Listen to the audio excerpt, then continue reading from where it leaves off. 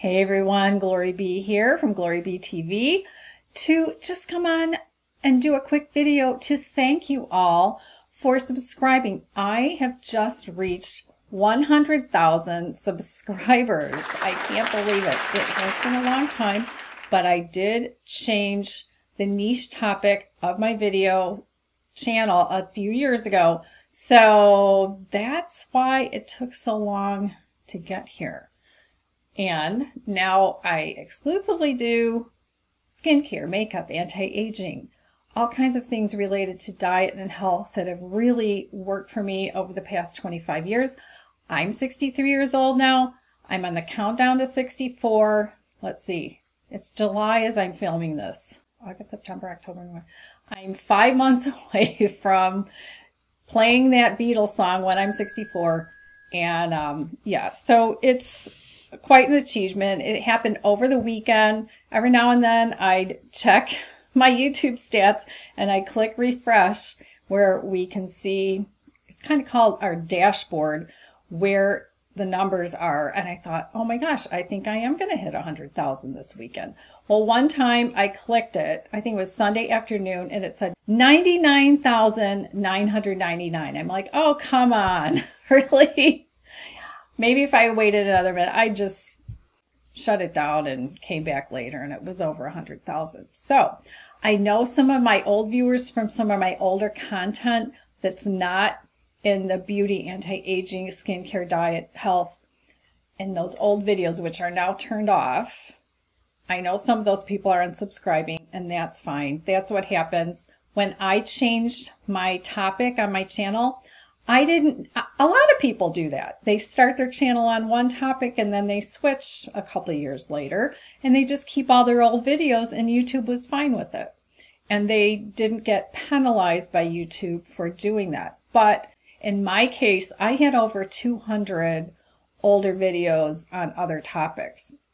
So finally, talking with a YouTube consultant, I just turned all those off because YouTube was confused about pushing out the newer content, which is now, a few years old. So I do have beauty related videos that are older now that are, if you go to my channel and you go to videos on that homepage, they put the button back where you can sort a channel's videos by oldest videos. So they used to always have that and they took that off, and all the YouTubers were saying, you know what, give us that back. We'd like to go to other people's channels and see how their earlier videos looked. So the default setting there is the newest one is first, and then you can click by most popular, which will show you the videos that have the most number of views. But if you go to my older stuff, it's, an old camera with old audio and just using a window, and the lighting wasn't good. And yeah, so we all struggle with that early on. And the cameras back then, when I started on YouTube, YouTube was a square, like an old-timey TV set. It wasn't widescreen. So so much has changed in YouTube. I do like that YouTube started out being for people like you and me, just to start a channel. It's changed a lot in those years, and now there are just so many channels by companies, by corporations that already have professional equipment and professional paid people to do all kinds of regular TV kind of work. And it's hard to compete with that, right? So I like that YouTube is still about, and should still be about, the regular people who have a camera and a little bit of lighting and learn how to do editing on their own. So thank you for watching. Thank you for subscribing. If there are other topics in my niche that you're interested in, please write it in the comments below. I also have in the description box, if you open that up, I also have, my email address is there. My other social media links is there as well. I work with brands all the time who want me to test their products. Of course, my email address is there, but brands know how to find that. But tell me in the comments, like, what other topics. I know my osteoporosis videos have been huge. Once I was working with my friend Dr. Shostak, and we were saying, okay, I got the osteoporosis diagnosis. She has osteopenia. How should we talk about this and how should we attack it, because neither of us were going to take the bone drugs because we had done the research on them and they're horrible. And if you want to find out about that, I will definitely link the original video where she talked about the bone drugs. And I also have other resources for you to do your own research, because I have all kinds of women coming every day, finding my channel, saying they just got the osteoporosis diagnosis. Their doctor wants them to go on drugs, but they want to do some research first. So there are a lot of places for you to do your research on that, and for good ways to build good bone. And of course, I then reversed the osteoporosis diagnosis when I was 61, all by natural means, all by diet and supplements and exercise. So I'm still on this trek to find all kinds of ways to build healthy bone, especially once we're past menopause. But I'm getting women in their 40s saying they got an osteoporosis diagnosis. Some men are getting the diagnosis. So it can hit a lot of people, surprisingly. And just because your mom had osteoporosis doesn't mean that you can't build real strong bone naturally. Then we are finding that even though high impact exercises work for me, a lot of you can't do high impact exercises like jumping. So I have more exercise videos talking about other things that you can do to build real bone. Dr. Shostak is constantly learning more and more about what they're finding in research, what supplements work the best, which supplements should you take for just short amount of time. So yeah, thanks for watching those videos. I mean, I'm not a one topic channel. My channel is not just about osteoporosis, but if something works for me, I want to tell you about it.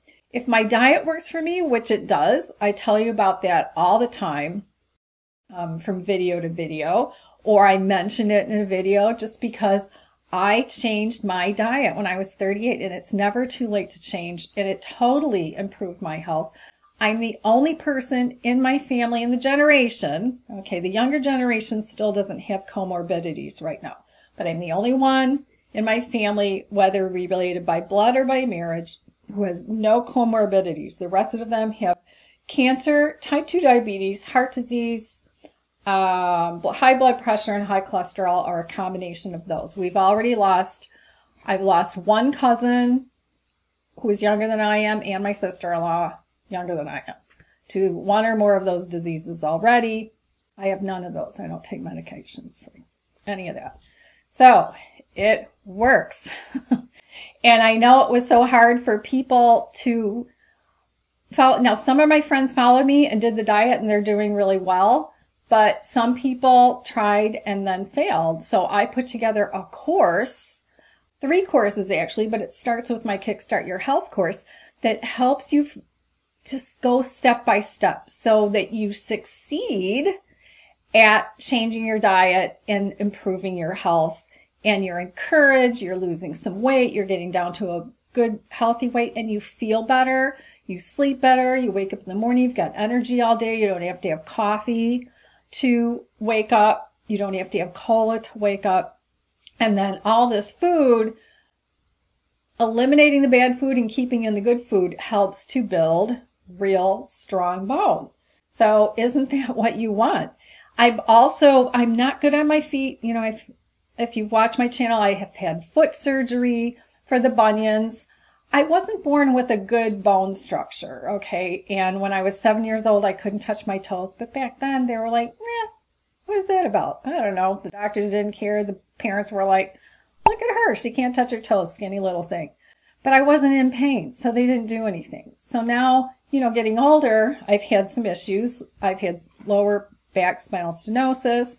I've had, like I said, the bunion surgery. So between the stenosis and the bunion surgery, I don't have good balance. Well, if you're small and you don't have good bones, or, you know, okay, I don't have osteoporosis anymore, but I'm postmenopausal. So my bones aren't as strong as they were when I was in my 30s. So I don't want to fall. Falling is bad. So I have exercise videos now for strengthening the core area, for strengthening the glutes, for strengthening the abs, for all kinds of things that help with balance. And there have been times where I've almost fallen I started putting these together in 2017. I think it was 2017. I fell 4 times. 4 times. Once in a Chipotle, I had a whole tray of food in my hands. Just went down. Once while walking the dog, and 2 inside the house on a laminate floor where there was some water on the floor I didn't see, and I was barefoot. Went right down. Okay, 4 times in 2017. So I thought, I've got to do something. I can't be falling. And since then, I haven't fallen except for, some of you watch my videos. So last year after I moved, I was out in my garage doing a video. Garage door was up. Nobody was in the neighborhood. And all of a sudden, this loose, huge German Shepherd came by. And she was unruly, and she knocked me down. Other than that, I haven't fallen out. But I've had close calls, and I've caught myself because I've done these exercises regularly. And I don't even belong to a gym right now. So you don't have to belong to a gym to do the exercises that are in the video. I've got lots of videos on that. If you don't know how to use YouTube, one of the great things you can do, and somebody said to me recently, nobody's looking at playlists anymore, but playlists are a great way to find on anybody's channel topics that you're interested in, because maybe you're interested in some of their topics, but not all of them. So what you want to do, you want to go to their regular homepage of their channel and then go into where the menu is. So you see home, you see videos, playlists. So tap playlists or click it if you're watching on a computer.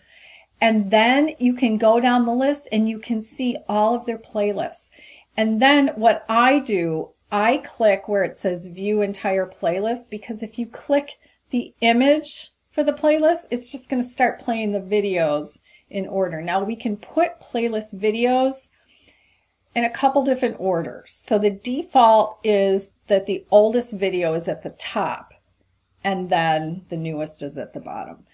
Some of my playlists are sorted like that, but most of mine, I flip them so that the most current video is on the top. But then you can go down the video list and see which ones you really want to see. That's a great way to look at my fitness videos or my fitness videos specifically for lower back spinal stenosis, or my osteoporosis videos, or maybe you're interested in skincare and makeup and you want to know, okay, how's a 63-year-old doing her makeup? Definitely check out playlists. It's a great way to not be so random about your video watching. It's a great way to just see the videos you want to watch. So again, thank you for subscribing. Thank you for helping me to get to 100,000.